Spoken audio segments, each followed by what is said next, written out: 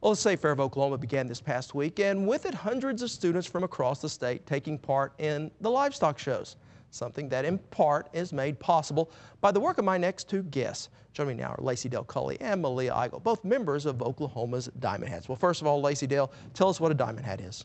Diamond Hats are women in Oklahoma that are united in supporting and promoting agriculture youth. We began in 2005 with 28 members, and in 2009 we have over 100 members. And one way that you do this support is through fundraising, and something big's about to come up. We have our Diamond Hats Gala, September the 30th, Wednesday night at the Cowboy Hall of Fame at 6:00 p.m. Jennifer Reynolds is our MC, who has been very gracious in helping us out for the last couple of years. We have the A-Bar Bunkhouse Band. They're going to provide entertainment with swing music, and we do have a dance floor.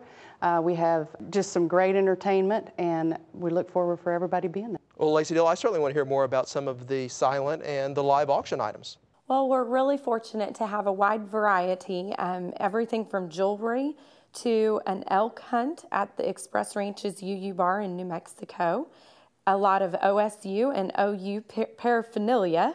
Santa Fe Company and Galleria Furniture have both donated furniture pieces, and even a special dinner has been donated with President Burns and Miss Ann Hargis, along with Southwestern Oklahoma State University has been generous to offer room and board for a semester for a student. Oh, that sounds absolutely fantastic. And Melia, this money goes to a very good cause. Yes, it does. It goes towards helping our young people with scholarships and purchasing their animals at the Oklahoma Youth Expo, which has been great. One of the things that we are honoring at the gala is the all-state academic winners. Certainly, certainly. And tell me, just how important are these scholarships to these young people? Well, as an agriculture youth myself, I believe that scholarships are imperative for agriculture youth. A lot of them aren't afforded the luxury of fully paid school from their folks, and we all learn a really good hard work ethic growing up, and I think a lot of kids work really hard to obtain those scholarships, and it's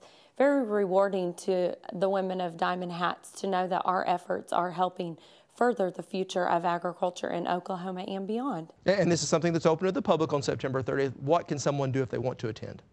They want to attend, they can go to www.diamondhats.org and print off all of the gala information and send in their payment for their tickets for that night. All right. Well, we thank both of you for being here. Thank you, Melia. Thank you, Lacey. Thank you. Thank you.